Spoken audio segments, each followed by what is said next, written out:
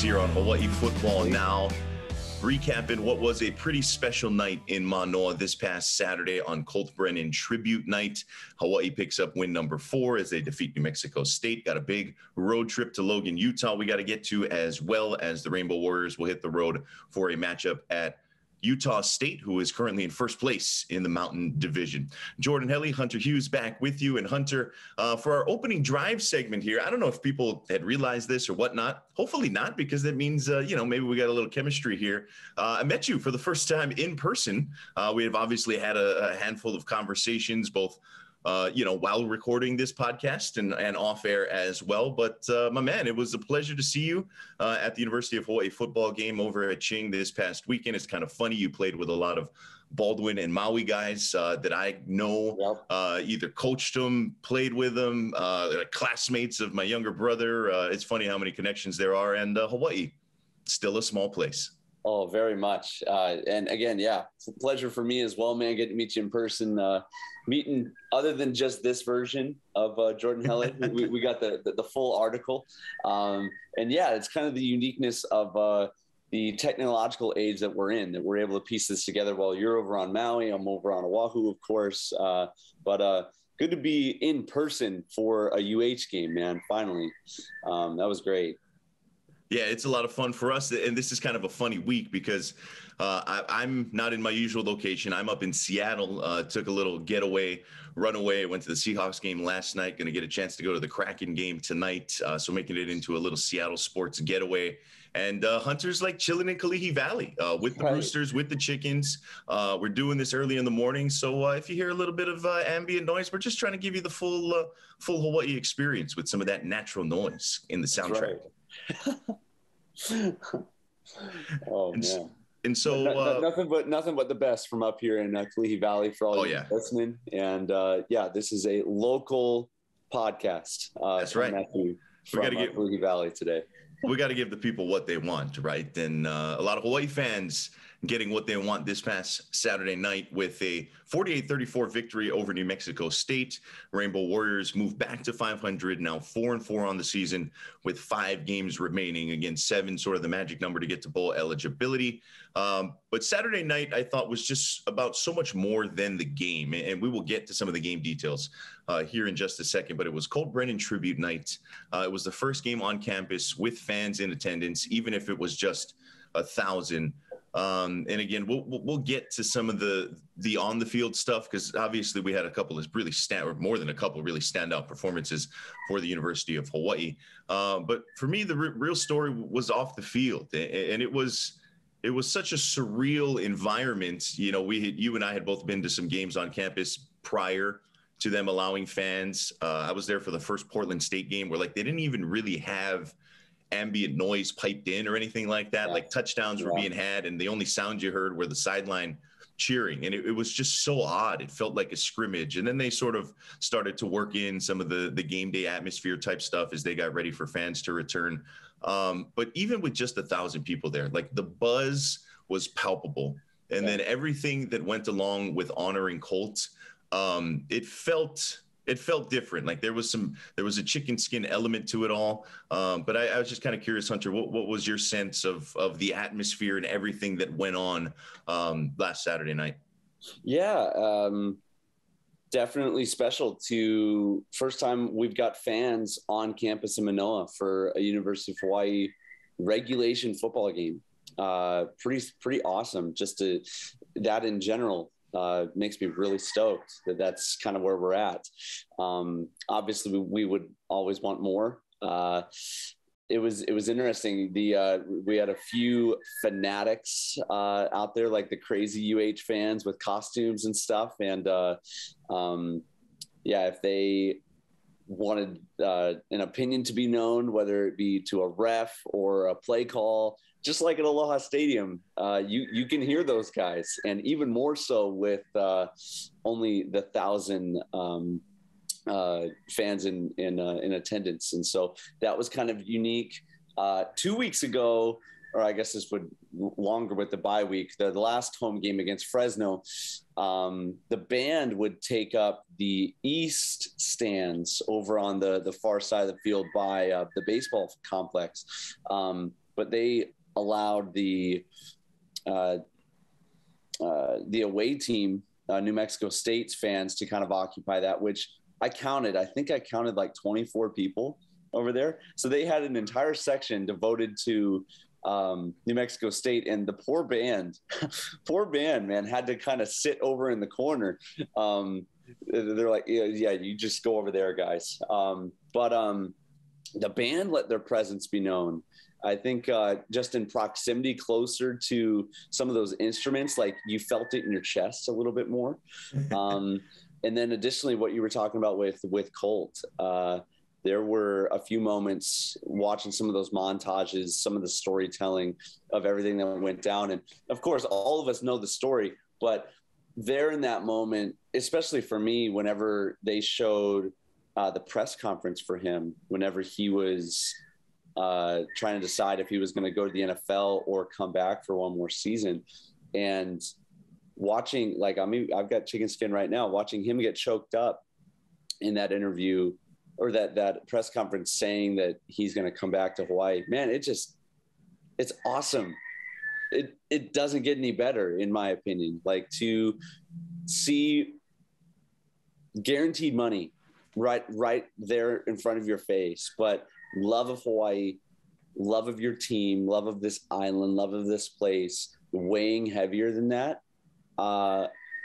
And for like another Haole boy from the mainland, like I'm not from here. Like, I just, my local friends, whenever they find out that I'm still around, I know that meant the world to the community of Hawaii back when he did that, and get to feel that a little bit during that kind of montage storytelling segment of the night was really special. Yeah, it's hard to believe, that's 14, 15 years ago, basically, when Colt made that decision and then took us on an even wilder ride his senior year when Hawaii went on that 12-0 run, got to the Sugar Bowl and all of that. And so, I mean, you're talking about kids now who are basically at the beginning of high school who weren't even alive back then, right? And I don't know if it's even possible, even with all the video we have and of the press conference, of the games, of fan reaction, all that kind of stuff. But if you took like a 14-year-old kid and tried to explain to them what the University of Hawaii football program, the heights that it found that year, how good Colt Brennan was, the fact that he was a Heisman Trophy finalist and all of that. Like, I think people would look at you like you're crazy. And That's no knock on where the program is now or anything like that, and nothing, but it's just unfathomable where that team and where he was and how bright his star was when he was quarterbacking the University of Hawaii. And earlier this summer, they announced that he was going to be part of the latest class into the Hawaii Hall, or the Ring of Honor. And that will be another ceremony for another time, as he, Amber Kaufman, Robert Kekala, among some of the inductees coming up this year. But one thing we did not know, and Colt's family was in attendance. It was well known that it was going to be Colt Brennan tribute night. But at halftime, when they did a little bit of a ceremony, more in length, and announced that they were going to retire the number 15. I didn't know it was happening. I'm sitting next to Nate Ilawa, former Hawaii great running back, obviously former roommate of Colt Brennan, as we're doing the halftime show for Spectrum Television. And we didn't know. And we're getting choked up, man. And we're we're supposed to like do stuff on TV, and Nate's next to me, man. And he's trying he's holding back tears. And I found myself, holding back some tears, and it was it was heavy, and it was one of those where it's more than warranted. It's one of those reminders, I think, and this isn't necessarily an indictment, or I'm not trying to blame anybody, but it's just one of those reminders that sometimes, we don't have to wait until these guys are gone, right? We don't have to wait until some of these all-time greats are no longer with us to have some of these honors. And again, that I want to make that clear. Like, this is in no way, I'm not blaming UH administrators or anything like that. Like, nobody's at blame here. It's just one of those reminders. It's like, man, it would have been cool if Colt was there, right? To see his number retired, the fact that nobody ever again in this program's history will wear number 15. And I think that's how it should be. And, maybe just a little side recommendation. Like once they can get to 100% capacity, we should do something again. Like we can honor Colt more than once. I think he was that impressive and obviously that impactful. But yeah, that moment when they retired his number, I think there were a lot of people in attendance and just kind of spoke to the impact, right? Of you didn't have to meet him personally, but everybody in the state, even beyond fans on the mainland, like you felt like you knew him. He was so accessible. He was so giving of his time.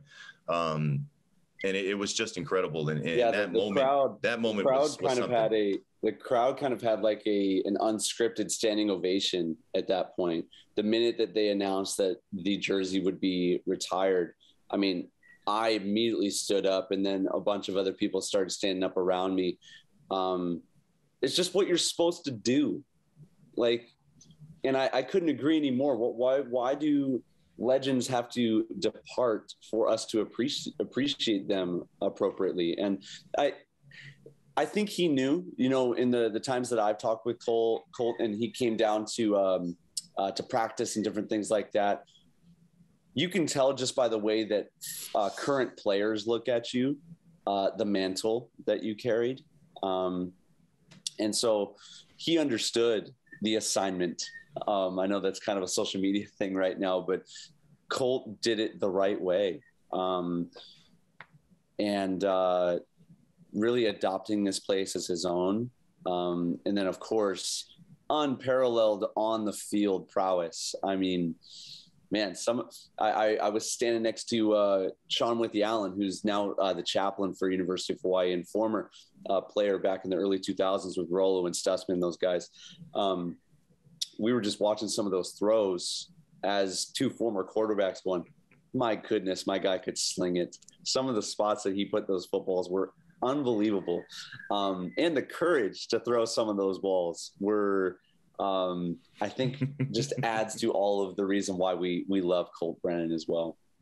Yeah, there was I mean, he just embodied his mesh with Hawaii was so great, right? He had this humility to him, but as you mentioned on the field, there was this fearlessness, right? There was like, hey, look, I'm going to go out there and shred you, helmet off and whatnot. There's this very laid back, chill guy, filled the island vibe. Listening to Bob Marley and all of that kind of stuff. But on the field, my guy was a bit of an assassin out there, and he wasn't taking any, anything from the other teams. And I think that just embodies Hawaii so much, right? It's when the visor came on, a different person was different born. Dude. And I've shared the story before, but it's so like I was a junior and senior, his junior and seniors.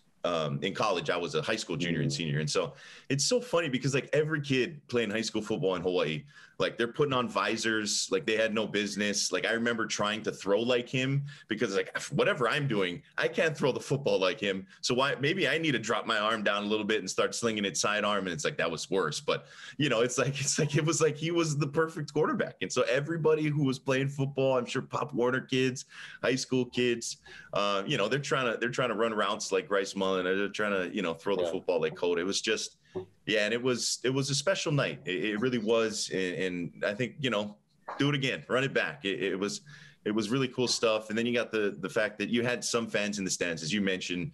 It looked a little more sparse than I maybe thought. And then that's just me because there's 1/9 of the capacity, right? So it's going to look a little sparse. But I tell you what, the sounds, right? The cheering, the volume level, all of that. I was so impressed. I really was, right? And then you got some of that game day experience, some of the game day atmospheres, right? Like they were doing like chihus after first downs. You're playing the One Love for the final 15, the last quarter, right? Sort of in honor of Colt. And they asked everybody to put up the cell phone lights. Like, is that might be a thing going forward, right? Like Wisconsin's jumping around between quarters, Oregon's playing shout. Like maybe Hawaii home games. It's going to be One Love, right? Which would and some of the classic Aloha Stadium traditions, were returned in some way. Like that, they always have the fan come out and throw into the target. Mm-hmm. It's a little bit different. I want to tell this story. It's so good. They brought a fan onto the field, and he had two throws to throw it to Greg Salas from the 50. So you got two throws to get it to Greg Salas First throw, I think he threw it maybe like 35 yards, something like that. Beautiful duck floating through the air. Got down there, and then the next throw, I think he was from like the 15 or something like that. And they announced that if he threw it to Greg can't move. This fan will win Raising Cane's for a year. And he throws the ball, and Greg, being the competitor that he is, kept his feet planted, but full laid out, like parallel, like a stiff board falling to the ground, and caught the ball for the guy, but fully laid out. Greg Salas dove for the guy to catch the ball. And the place erupted. So, man, it was fantastic. So fun. I love that, right? And that's what it is. Fans back in the stands, former players, former greats for this program around the field, right? Interacting with these fans. Like that is, it was so refreshing to be back in an environment like that. And I know there's a lot of people probably, tuning into this podcast, whether watching the video or, driving around listening to this. They're like, I didn't get a goal yet, right? And I just cannot wait until they let as many people into that place as it fits, because it was really terrific. It really was. And it even exceeded, the first time I went down there, I was thoroughly impressed with what they did in terms of constructing that place, exceeded my expectations. And even with 1,000 fans there, I think it exceeded my expectations again, like just the experience with that minimal amount of people. And I can only imagine once they get to 50% capacity or 9,000, or even build that thing out. Like I know Aloha Stadium and that, footprint has a lot of history, but I'm telling you, it feels right to have the football team playing on campus. And I don't know where the plans are currently for the new Aloha Stadium district, but if they can make it work on campus going forward forever, I think that's kind of where my vote is. Oh, me too. I think anybody. I really wonder who the voting committee is, to bring it back to Aloha Stadium, because I talked to multiple season ticket holders at my job. They're members at the golf course that I work at, and then just people in the community, and they're all huge fans of bringing it back to campus. I think for the reason you're a season ticket holder, not only your support of the program, but a lot of them are alumni. They want to be reminded of what it was like to be back on campus again, bring their kids, their grandkids back. Hey, this was the environment that I was a part of, that I was in, and I would love to bring you to be a part of it now too. That's why fan bases are so strong on the mainland, because you're back on campus, the site of where all these memories happened. And I think it's a stronger narrative for our program. I was even talking with Muta, the basketball player for University of Hawaii right now, at the game, and we were talking about, imagine a nationally televised game and they show a drone shot just over the southeast corner of our end zone as Diamond Head right there. It's just it's a better situation for us, in my opinion. Once they've determined Aloha Stadium is no longer an option. And we get some more fans in there, keep some of those traditions that we had in the stadium. It could be a lot of fun. It has been fun so far. Yeah, it really has. And yeah, I'm with you. The Diamond Head over one end zone, the sun setting behind Stan Sheriff Center out the other end zone. Like it's a sight to behold. Full disclosure, I've only gone to a game with nobody in attendance and with 1,000 people in attendance. That's right. And same with me. And so the parking situation has been great so far. The traffic, not bad. When there's more than 10,000 people in that, lower campus and we're all pulling our hair out because you can't get out of the campus road or whatnot, maybe I'll have a different opinion. But as of now, it's been great. And I'm sure we can figure out the parking thing and all that kind of stuff. And when it comes down to tailgating, all that stuff. But I do acknowledge that the parking and traffic has not been an issue just yet, but we're just scratching the surface. That's right. Yeah. Parking is a nightmare in Manoa as a student already. So yeah, that stadium at capacity, that'll be a hurdle but I don't think it's the sole hurdle to keep us from doing what I think is needing to happen for the program and keeping that on campus. So I've said it many times. I'll say it here on the podcast. I think one interesting option would be opening up upper campus, some of the lawns, some of the open spaces, because University of Hawaii Manoa's campus is actually pretty big. I think there might be some areas that we could utilize similar to kind of an on-campus tailgate experience that you would get on the mainland. You could still get that kind of outside feel that we love to experience at Aloha Stadium on campus, and then just walk down the field to the game. I mean, walk down the hill to the game. It could be a really cool thing at University of Hawaii Manoa. So I don't know, Jordan. I'm optimistic, man. It was cool. Yeah, seeing it with fans, the place came to life, and I think got people thinking about the possibilities going forward and the potential of that facility once it gets out to full capacity and even a build out beyond where it currently sits at the 9,000 seat capacity. So that'll do it for us here in the first half. Again, Colt Brennan, number retired, long overdue. We love it. We will get into the details of this New Mexico State win coming up after the break. We'll preview the Utah State game as well, but we felt it only appropriate to start the podcast with a little bit of the off the field, the fans in attendance, Colt night, and all that came with it. But we'll step away. We'll come right back. A little more Hawaii football now. A lot more football to get into. This is Hawaii Football Now from ESPN Honolulu.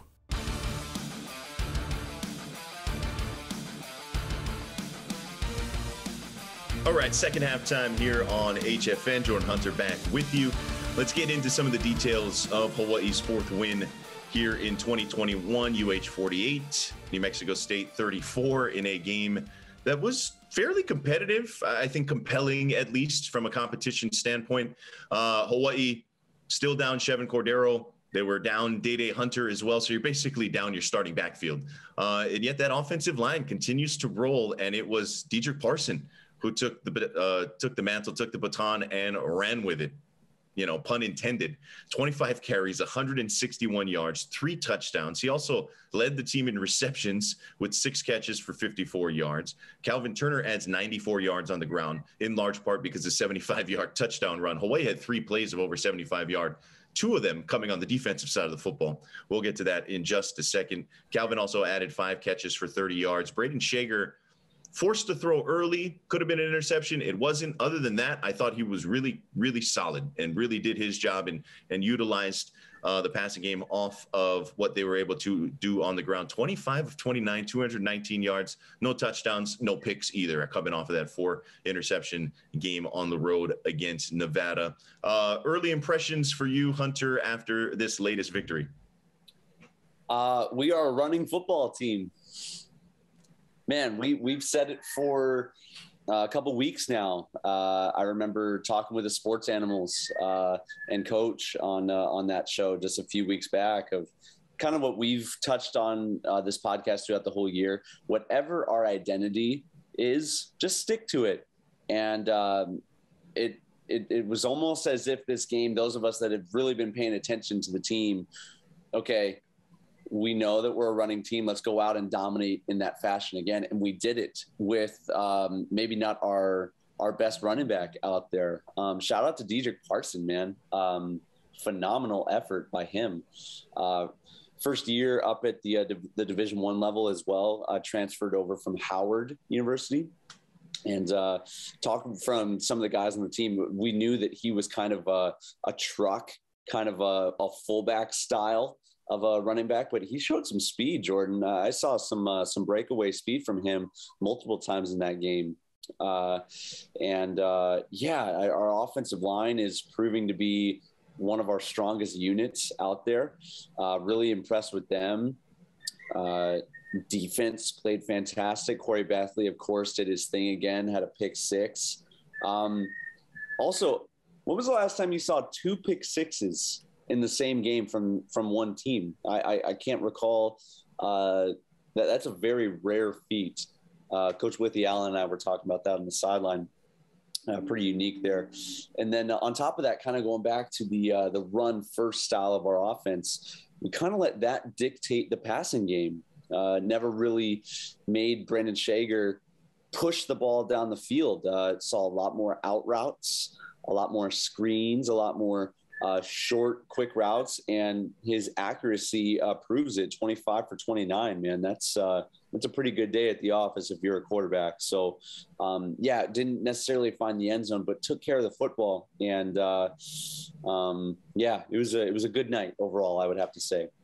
Yeah, I'm with you. I thought the way that Hawaii sort of built off of the run in terms of the passing game was nice to see. And as you pointed out, the identity has proved to be, and I think should continue to be, a ground and pound offense that, you've got a couple of quarterbacks that have proven over the course of their career to have the ability to be accurate and sort of spray the ball around the field. I know that's been, some mixed success over the course of, the season for both Chevan Cordeiro and Braden Shager. But I think back to, that first start against Fresno State where they were throwing deep ball after deep ball after deep ball, to minimal success. And we really didn't see that here in this ball game.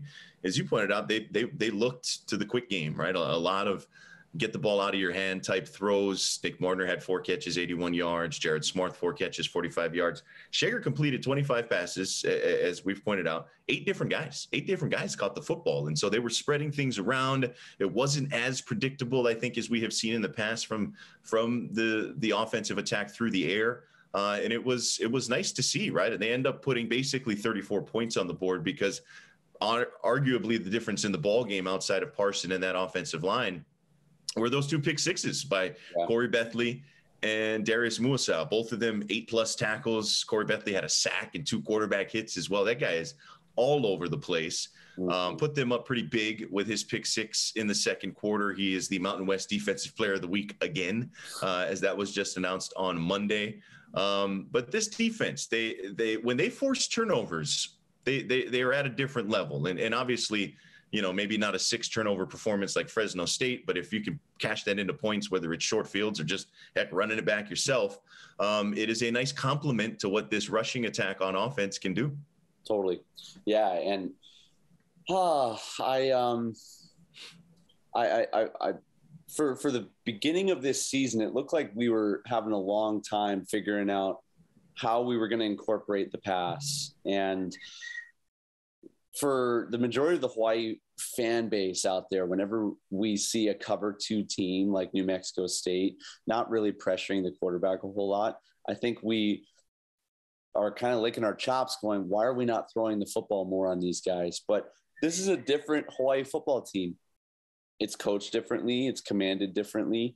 And our skill set is a little bit different. So I'm thankful that we're kind of settling into who we are as a squad. I don't know. I don't want to throw the baby out with the bathwater because there's definitely good things to be noticed here with this football team. I love how they seem to have a really strong unity being down there on the sideline, feeling that from the guys. The discipline is there. There are a few aspects of the ball that definitely need to be improved. We had another turnover on special teams. I don't know what that running total is on the year right now, but 1 on the year is unacceptable. So I think if we have any chance moving forward in the rest of our season against some very strong Mountain West teams, that cannot happen any longer. That screw needs to be tightened because we cannot afford to give the football up in kind of possession changing situations. We have to be excellent there. So that's one thing that I'm really looking at coming into the last couple games of the season, Jordan. No, I think that's fair to point out, right? And it's a team in New Mexico State that probably isn't better than 4 of the last 5 teams coming up, right? You can make the argument about UNLV, who is still winless, but has been very competitive in a lot of their games, particularly in conference play. And so the level is going right back up with the trip to Utah State, right? And the other thing I think that continues to be a trend. Hawaii ran it for 7.3 yards per carry, but New Mexico State on the other side, Jawan Price was really good, 159 yards, 2 touchdowns on the ground. New Mexico State actually averaged 7.6 yards per carry in the ball game. And so they ran it just as effectively as Hawaii did at times. As we pointed out, the Muasau and Bethany pick sixes were a huge determining factor in this ball game. Jonah Johnson, their big, sturdy quarterback for New Mexico State, just 228 yards through the air, but he also ran for 2 touchdowns and 84 yards on the ground. And so that is something that they are going to need to clean up for sure as we sort of transition things to Utah State and look at the road trip to Logan, Utah, which is never an easy road trip, right? You're going into the mountain time zone. You're going up to elevation. It is always a little dicey what the weather's going to be like in October, late October, up in the mountains. And so just, all things considered, look, this, as we pointed out, they're 5-2 overall. They got a win at Washington State. They're 3-1 in the Mountain West Mountain Division, which puts them in first place on that side of the ledger in the Mountain West Conference. So with all that even still being considered, just how tough of a road trip is it when you got to go that far and play in that time zone? Yeah, I think that this is the real girth of our schedule, both who we're playing, but also schedule-wise in terms of travel for University of Hawaii. We travel more than any team in the entire country. Your conditioning is really put into the test, your nutrition, and then with all of that, your mental health, because you're halfway through the season at this point. If you've gotten this far as a starter without any serious nicks or bruises or anything more substantial as a football player, you're doing pretty well. So just having been there, there's a lot of guys, even though they may not be on the injury list, they're in the training room right now. They've they each have their own stuff going on. And whenever you travel up into the mountains, it's a little bit colder. The air's a little thinner. You got to take a little bit longer to catch your breath. There's always something whenever you're playing up in Logan. Luckily, it looks to be, at least at this point on Tuesday, the forecast looks halfway decent. Maybe a low of 37 degrees, which isn't too crazy. But again, if that goes down 5 or 6 degrees and we get some moisture in the air, snow could be happening. So, that can change the blink of an eye when you're up in the mountains. So you got to be resilient. You got to be one that rolls with the punches, but that just comes with the territory when you are a University of Hawaii football player, that warrior ethos. There's no excuses. Let's go out and get it. So, but yeah, I don't know, Jordan, their work's going to be cut out looking at what Utah State is bringing this year. Yeah, and you throw all those elements on the table, and then the fact that they are a solid football team here. And the one thing in theory, you would think, right, a Hawaii rushing attack, that should travel well, right? It's something that you can pack and take on the road with you and play that physical brand of football no matter what the weather conditions are.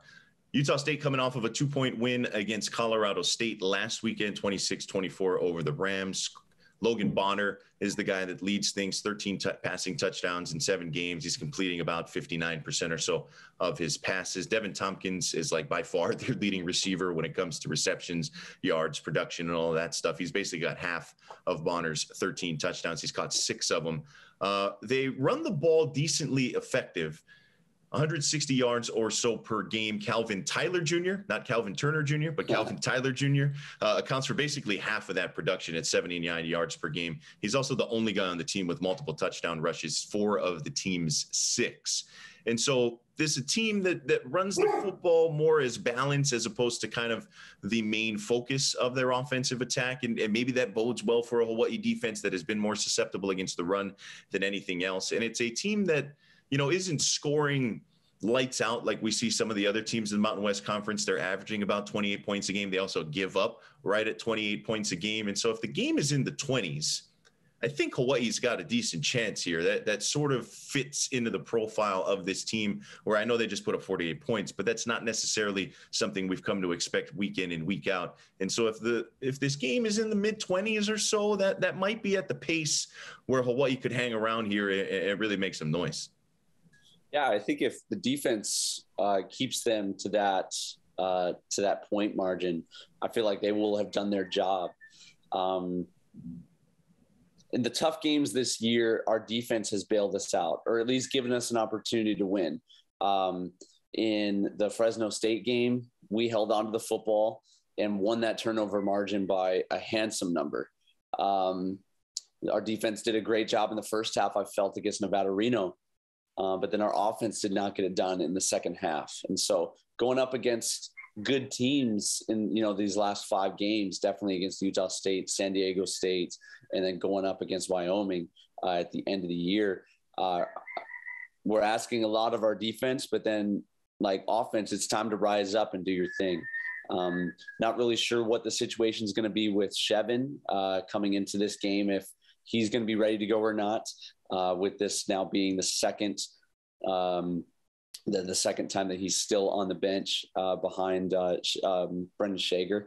But we're needing to score points in the Mountain West. That's just the way it is. It's not going to be an SEC run, battle in the trenches, 10-7 game. That's just not the way the Mountain West is designed. So we're going to need to score points if we're going to get it done against in Logan. Yeah, and in health, as you pointed out, probably a big factor to that equation as well. Chevron Cordero, Day Hunter, and some others to go along with that. So Hawaii playing first place in the Mountain Division this week, current first place in the West Division next week, San Diego State, although the Aztecs have a huge game against Fresno State coming up this weekend. So we'll see where the pecking order is. Fresno State 3-1, San Diego State 3-0 currently in conference play. And so you're looking at those 2 next games on the schedule, and then things lighten up a little bit, but it's always a little interesting when Hawaii and UNLV get together. That comes in 3 weeks' time, a trip to Vegas. You got Colorado State at home, final home game, and then Thanksgiving weekend, they close out the regular season with a trip to Laramie, Wyoming. And so it is a schedule where Hawaii needs to go 3-2 the rest of the way to get to bowl eligibility. And we talked about this last week. They basically got to run the table if they've got a shot at getting into the Mountain West title game. And so with what the final 3 games present, you look at, okay, maybe 2-1 is pretty good there. So my question to you, Hunter, do they need to split these next 2 games, either a win at Utah State or a win at home against San Diego State?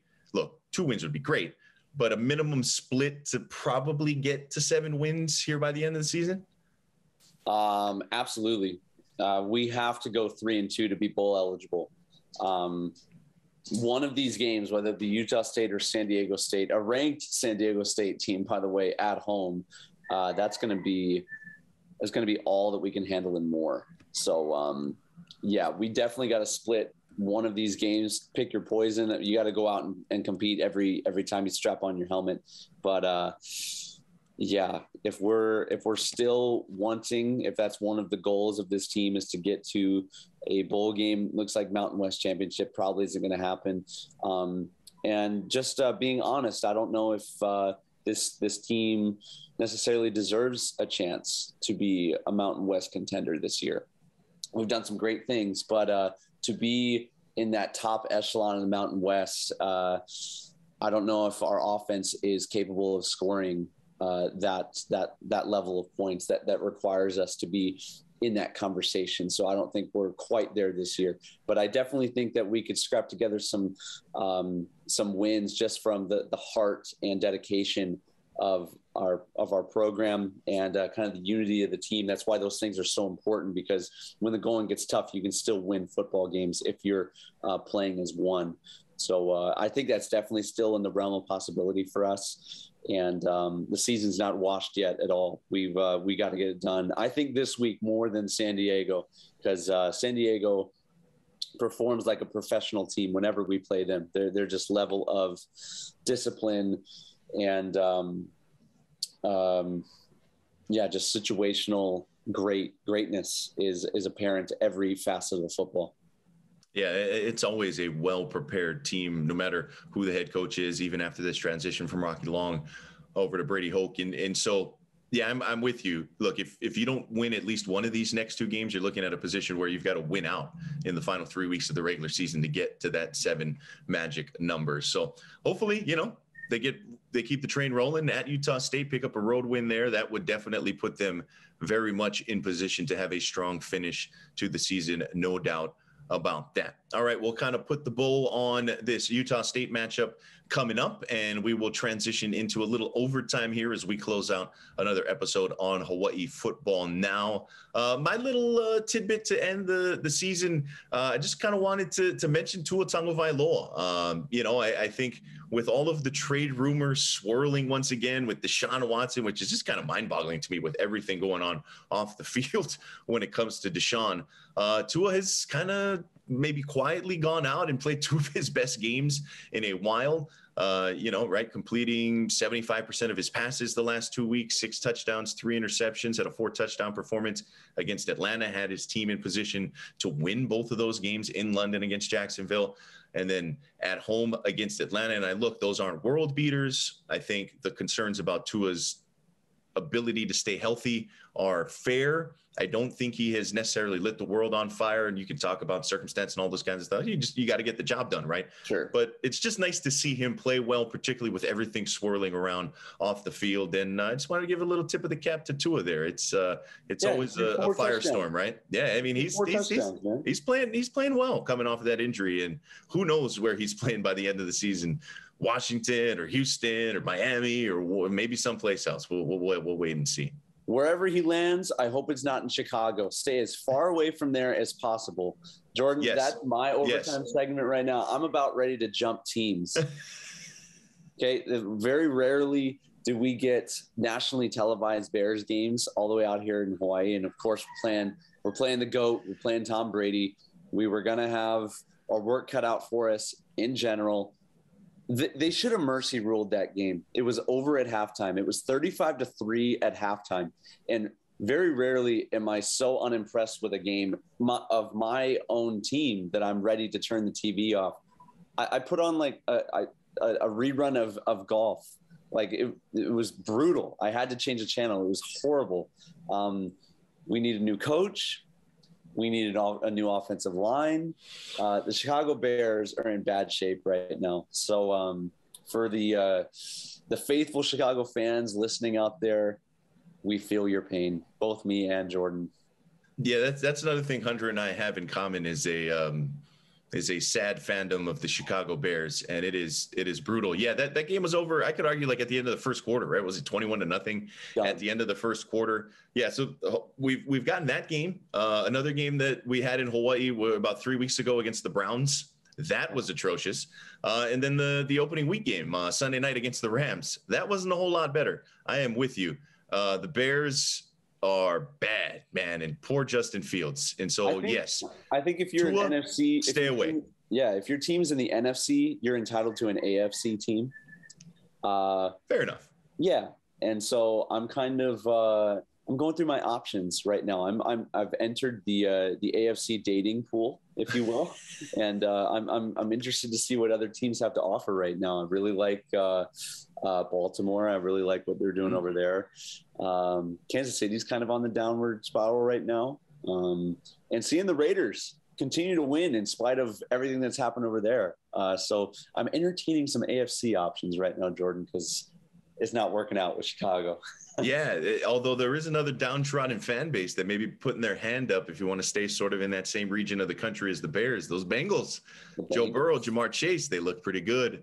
And they just kind of took it to Baltimore yesterday or on Sunday, I should say. And, we'll see if they're amongst the contenders with the likes of Baltimore, maybe an LA Chargers or Buffalo, perhaps. But it'll be a lot of fun. We'll always have this little overtime segment for us to squeeze in a couple of tidbits, maybe vent a little bit about our teams just absolutely being bad as we did today. But as always, you can check us out on the ESPN Honolulu platforms, whether it's Facebook, YouTube, our podcast channel as well, if you're into that kind of thing. And as always, we appreciate the support. Hunter, it's always been fun, man. I will see you probably in a couple of weeks at the next University of Hawaii home game. Bo's again coming up this weekend with a trip to Logan, Utah. Be sure to check in with Bobby, John, and the guys on the call for that one as well. Hunter, have a good rest of your week, man. We'll catch everybody next time on Hawai'i Football Now. You've been listening to Hawai'i Football Now with Jordan Helle and Hunter Hughes, all from ESPN Honolulu.